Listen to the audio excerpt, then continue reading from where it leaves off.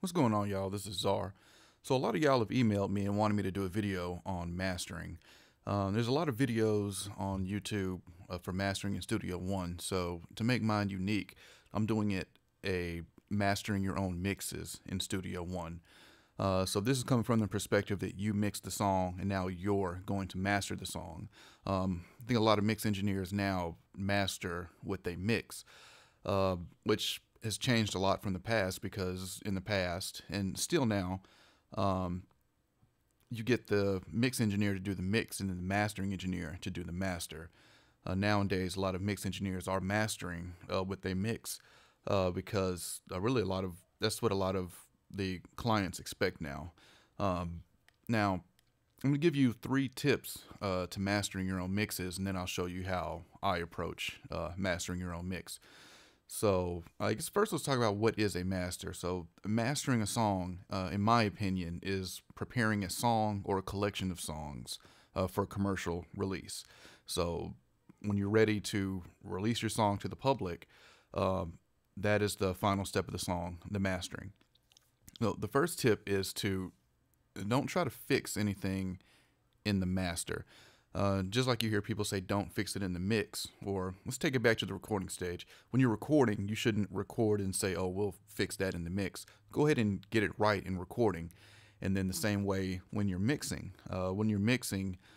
You don't want to mix something and say, oh, we'll fix that in the master. So if you're mixing the song, you should be 100% happy with your mix before you take it to mastering. And the song is not ready to be mastered until you are satisfied with the mix. So don't try to fix anything in the master because it's a lot harder to try to fix something in the master than just going back to the mix and correcting the problem there. The second tip is not to overdo it. So I struggled with mastering my own mixes for a long time, and it really became stressful because I was approaching it as I'm spending 8 to 10 hours mixing this song, getting it to sound the best that I possibly can, and now I've got to master it and make it sound even better. How do you do that? So I struggled with that for a long time, and I was talking to one of my engineer friends who's won a couple Grammys, and I was talking to him about it, and he looked at me with a straight face and said, "Who says mastering is making it sound any better?" And that's been some of the greatest advice I've ever gotten because it completely changed the way I approached mastering. So now when I master, I'm not looking to take my master and make it sound another 100% better than my mix. Uh, I'm I'm mastering to make subtle changes to enhance the song, not trying to take the song to a whole nother level. So that really helped me. So when I say don't overdo it, a lot of times you'll mix and then because you want the master to sound so much better, you'll end up overdoing things. And too much of anything in mastering is not a good thing, in my opinion, meaning too much EQ, too much compression. I feel like everything in mastering should be subtle enhancements. So that is the second tip. The third tip is to get another set of ears on the project. So one of the perks of taking your song to a mastering engineer is you're getting another set of ears on it. You're getting another opinion on it, giving someone else on the outside a look in on the song. When you work on a mix for so long, especially if it's your song, you become emotionally attached to it. Um, Getting someone else, and maybe another engineer friend that you have, or someone else that does music, just getting their opinion, letting them hear it, because they may hear things that you don't hear. Now, I'm not saying every mix and master you do, you should let someone else hear it, but every now and then, pass the song off and get some feedback, and let someone else hear it. So, there's the 3 tips that I have on mastering your own mixes. Don't try to fix anything in mastering. Don't overdo it, because like I said, you don't want your master to sound completely different from the mix. You hear a lot of mix engineers say that the mastering engineer ruined my mix, and it's because they made it sound completely different. And the third one, which is, get another set of ears on the project. So now let's take a look at how I approach mastering. So I've got the project page open, and I've got a song here that I mixed for Jashayla that I also mastered. Before we get into that, let's just go over some quick overview of the project page. So, down here in the middle we have the level meter. I'm going to play a little bit of the song so we can get the level moving here, and also let's make sure I have set peak RMS, VU hold. So just quickly explain that. The peak RMS, when you see the levels moving, it's going to show the peak, which is the loudest that the song gets, and the RMS is the average level of the song, and the VU hold is holding my peak, so I can see where on the meter it's peaking at. So let's play a little bit of the song and take a look at that. My man Czar make tracks like this. I'm saying, don't be mad cause you can't be me. Well, can you blame me? Hey, fashion. So you can see the red is the peak, and where the white was moving, that was the RMS. Now, you can, I always have a reference track for the song that I'm mastering, and for this, my reference track was Monica, Every Time the Beat Drops. And your reference track should be a track that sounds similar to the one that you're mastering. Just you can put it up against that, listen to it, and see if you're about at the same level. I won't play the Monica song for copyright reasons, but it is peaking right at 0, which is where a lot of people master.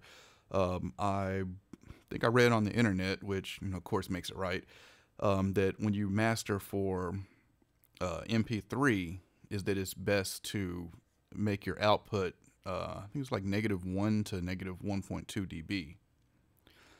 So I haven't done a comparison with that, doing an MP3 at -1 dB and doing one at almost 0.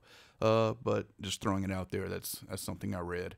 So let's quickly look at my chain. Oh, I'll also show you the phase meter, which is here on the right of the level meter. And to take a closer look at the phase meter, I've got one open in the signal chain.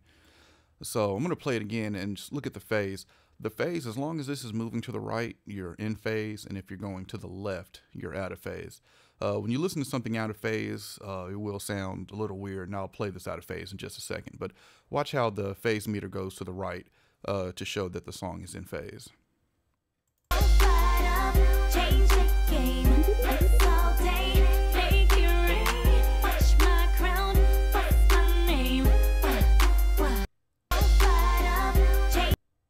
Okay, now let's open up the mix tool, and I'm going to invert one side and play it out of phase now.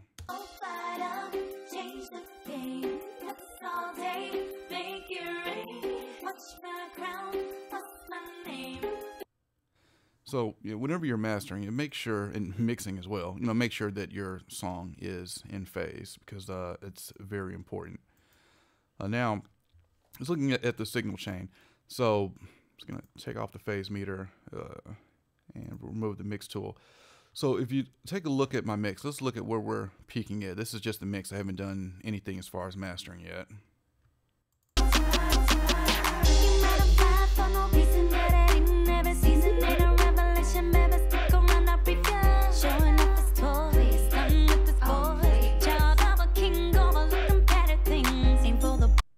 You can see my mix is peaking at around -2 dB. So of course in mastering, we want to bump that level up so it's closer to 0.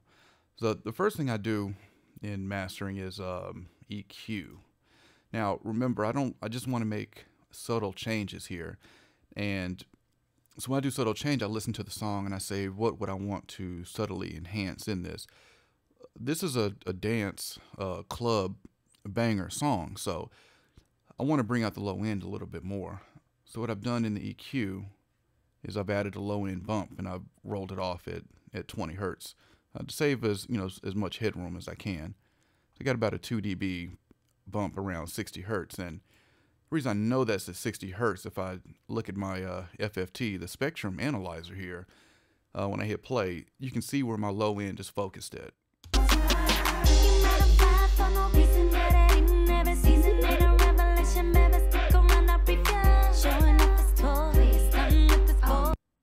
So you can see right around here is where that low end is peaking at. So that's where applied a slight boost.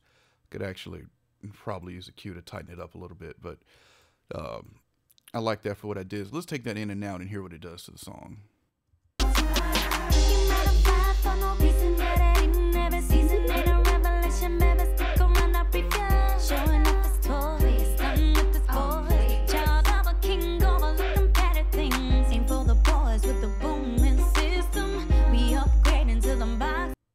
So it just makes that that 808 there pop just a little bit more. Now sometimes I try to subtly enhance the high end, but with this song I'm happy with where the high end is. Now, if you add too much high end, you're going to add sibilance to the vocals, and as well as you risk the hi-hats really poking out. In this track, when I added high end to it, just to see what it would sound like, the hi-hats really poked out. So that's why I didn't go with any EQing of the high end, but just to show you. I'm going to, I've got a high shelf here that I added a couple dB to. I'm going to play it with it out, and I'm going to play it with it in, just so you can hear the difference of what it's doing to the hi-hats.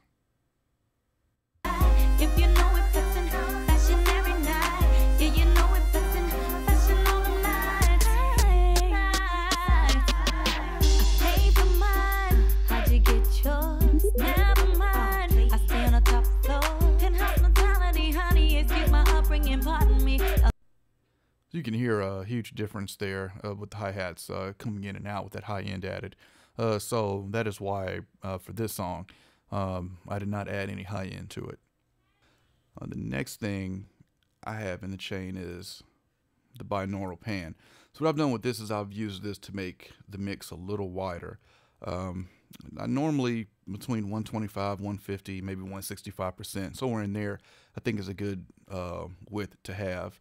You know, again, this is all subjective, so you can go all the way to the 200% that this plugin will let you do. But that's where I normally use it at. So I'm gonna leave the EQ in. We're gonna bring in the binaural pan and show you how I widened it with the binaural pan.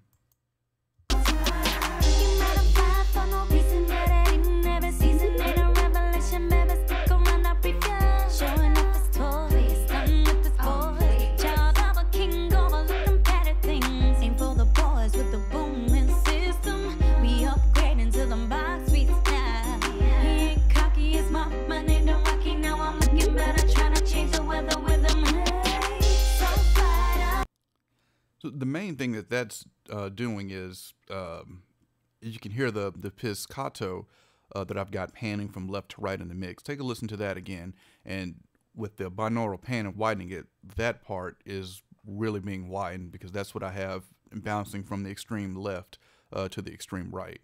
Take a listen to just focus on the pizzicato panning from the left and right. We upgrade into the box suites now. He ain't cocky, it's my money, don't rocky. Now I'm looking better, trying to change the weather with him. Hey, so fired up, change the game. It's all day, make it rain. So if you're listening to this in stereo in front of monitors, with that widening, you can really hear that bouncing from left to right there. Next up is the saturation knob. So if you have Studio One Pro, which you should have if you got this project page open, you know, it came with the saturation. I think it's 2.0.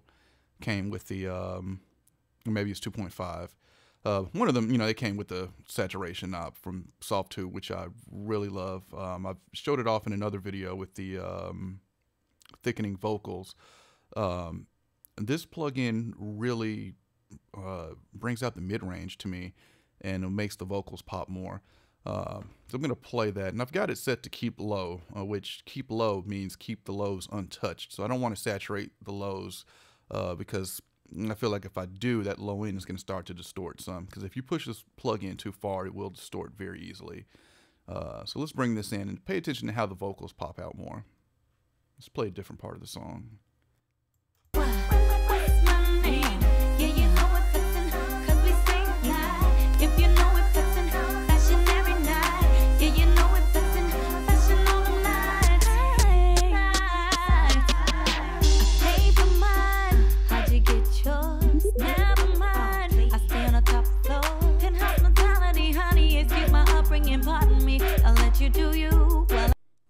So I really like what the saturation does to the mid-range, which is where the vocals live. You can see I'm starting to clip here now, which brings me to the next plugin in the chain, which is the limiter. I absolutely love the limiter in Studio One because it has a input where I can push gain into the limiter, which is what I want to do here because I was before the saturation peaking at around -2 dB. I want to get this more closer to 0, so I pushed 2 dB input into the limiter. Now the ceiling, I've got it -0.1, and the threshold is -0.12. So when it does try to go over -0.1, the limiter is going to bring it back down. You don't want too much limiting on here. I usually stay within a couple dB. As you see here, my max gain reduction is -3 dB. One of the coolest features on the Studio One limiter is that it has true peak limiting, which protects against intra-sample clipping. What that is peaks that happen so fast that the limiter doesn't catch them can still cause it to clip. You won't be able to see it with the limiter, but what you can see it with is the level meter. So if you take the level meter and you set it to a true peak here, I'm going to pin the limiter here and let's get the level meter back up. Now with the true peak off, you would think that here with my ceiling at 0.1, the sound cannot go above 0.1. That's my output ceiling. With the intra-sample clipping, it can, and I'll show you here. Okay, how about we turn on the level meter?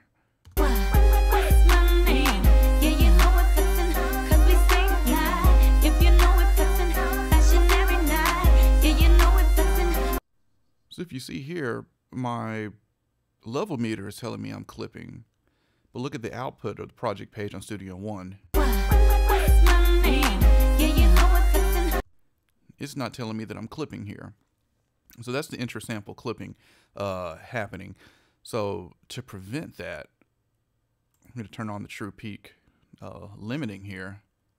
Let's clear these, and now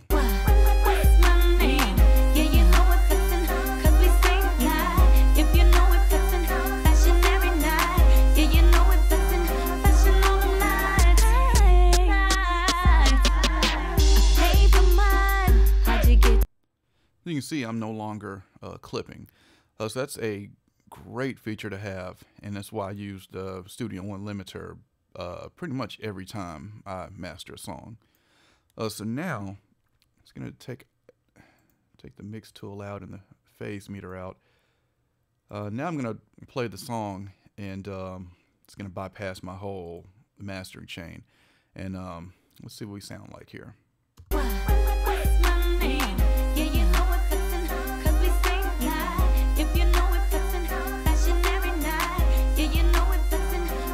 And now I'm going to bring it in.